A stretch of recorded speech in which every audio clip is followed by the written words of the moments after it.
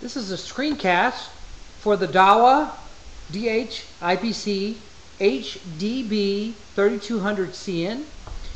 This is a 2 megapixel dome camera from Dahua. So first we just go to its IP address. Its default address is 192.168.1.103. It can be accessed from a variety of different browsers. In this particular case I am using Internet Explorer, but you can also use Google Chrome or Firefox.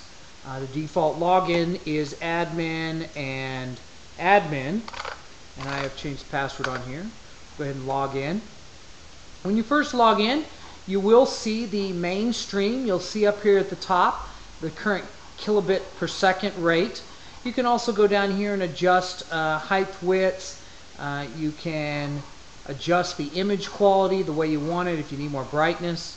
You can also view the substream. In this particular case, the substream looks to be like D1, or less than D1 even. Okay, now you can also change the protocol for TCP, UDP, or multicast. There are also some additional options up here for digital zoom, because this is 1920 by 1080, a full 1080p. You can snapshot, so you can take a single picture, and you can see here what I've done is I've snapshotted it, and we just have it in Microsoft Office Pictures Manager. We can go in here and do multiple snapshots. You can start recording immediately, so for example if you're just watching the camera. We can change the focus, and you got help here. Now that's just on the main entry screen on live show. Now of course most people won't be looking at these live, they will be looking at them over an NVR. Now when we go into setup, we have a whole bunch of different options here. The first of these is conditions of the camera and the video. We can set the full-time brightness, contrast, hue, saturation.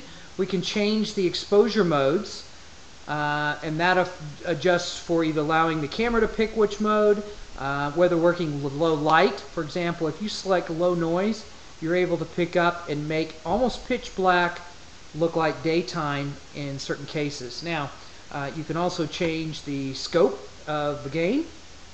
You can change the profiles, or if you do customize, you can even make it for a particular level of brightness. You can also change the day-night profile, or you can switch by period. So you can say at certain time you can switch over to black and white to get a little bit more clarity. You can set all the different options for backlight control, WDR, and all that. You can of course mirror them. This occurs real time. You can flip them 90 degrees, 180 degrees. Alright, now whenever you make those changes, they're automatically saved. We can also go in here to video, and video is where we would set all of our streams. So we have two streams coming out of here, a main stream and a substream. This main stream can be from just general output, or it can be a separate stream that's triggered by motion. So motion could be a different stream. You can select your encoding method, motion JPEG or 264B. You can change the resolution if you don't need that much resolution and you want to cut down on your amount of data sending back. You can change the number of frames per second. You can change to constant or variable bit rate. And of course in variable bit rate we have different levels of quality and bit rate. You can change the overall bit rate. And that of course allows you to control how much quality you want versus how much bandwidth you need to consume. You can change your iframe interval as appropriate depending on how much motion you're generating. You can put a watermark in there on top of the video coming out of the camera if you're not doing that in an NVR. You can set a substream, and a substream is useful for certain NVRs to allow them to record or view in a substream as opposed to a primary stream in high def, so that'll cut down on bandwidth. Also, if you're using mobile devices, you might even do, for example, CIF, what would be considered low res, but for a mobile device would be more than sufficient, say on an iPhone. Alright, now also within there of course you can adjust the frame rate, the bit rate, and the iframe intervals. Alright, you can also go in here to snapshot interval. So if you're taking snapshots in the camera, you can say how often and at what interval. So for example, let's say you want a snapshot, save them off to the included internal memory that has a SD slot, or let's say you want to FTP them. You can do that here. You can also do that snapshot just based off a time or off an event such as motion. You can overlay privacy masking. Here you can see where I could move in and block something if I wanted to. I can put on the title of the channel, and I can put in time and date. Alright, this is the path. As I mentioned, it has SD card, and you could put an SD card in there for local storage and it'll snap those pictures out to a particular directory.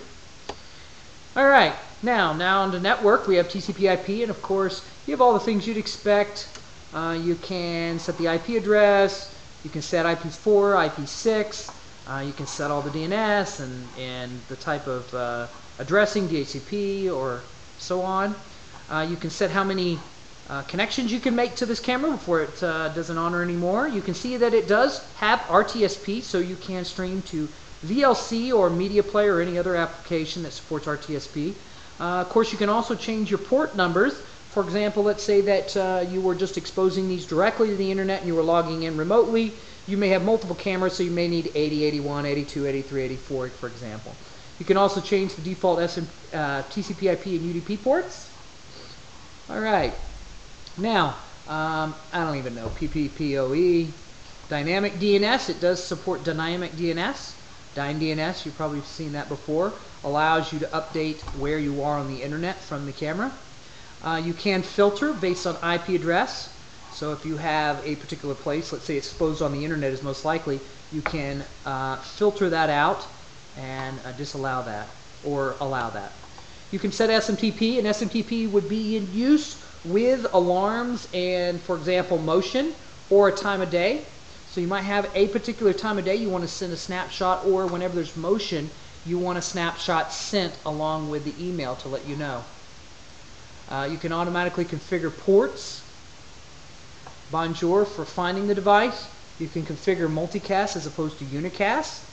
And you could do QoS. I guess that's quality of service. I don't know. Under event, you can do motion detection here, and you can set when it's working and when it's not working under motion detect. You can set sensitivity, you can set the area, of course, and all that. You can set how many seconds to record after you've started recording as a result of motion detection, and you can select to send off a snapshot or also send an email, as I mentioned before, and then you can also do video masking. If there are problems with the camera, for example, if there's no SD card, if there's a problem with the space running out, if there's a problem with the SD card itself, the camera is disconnected, you might want to roll it directly to the camera, so in case there was a disconnection you still capture data, or even if there's an IP conflict so that the data on the camera has somewhere to go. Now under storage is of course related to storing the data in the camera itself if you use an SD card. You can also combine that with the snapshot I mentioned earlier. You could set up snapshots so that it occurs at a particular time. You can do things with these particular photos or video, and you can say where to put those, either saving them locally or FTP for video or snapshots. This would allow you to see what storage you have on the device, and then this is where you would configure an FTP server if you're uploading it to an FTP server. Record control, I'm not familiar with that option. You have system in here, you have device name, NTSC. This is an NTSC camera, so it doesn't do PAL. You can set the date and time. You can also set date and time, of course, just by simply syncing to the PC, but you can also do it with a NTP server, which for certain devices using RTSP, you may need to have that fairly exact between the server and the client. Alright, you can set up accounts. These are just the built-in accounts. You can change the password on this and allow different people into different cameras. You can restore all the defaults. You can import and export settings as a group. You can automatically reboot the camera just to make sure that it's fully functional if it gets stuck or anything. You can manually reboot the camera remotely, and you can upload the firmware directly here without having to take the camera down. You can see the firmware version here. You can see log of what has happened on the camera, like who's logged in and what events have occurred. And you can also see who's currently logged into the camera. Now also here on alarm, we can see and basically filter for different events as they have occurred, motion detection, video masking, those types of things. And of course finally we can log out. So that's a review of this Dahua 3200.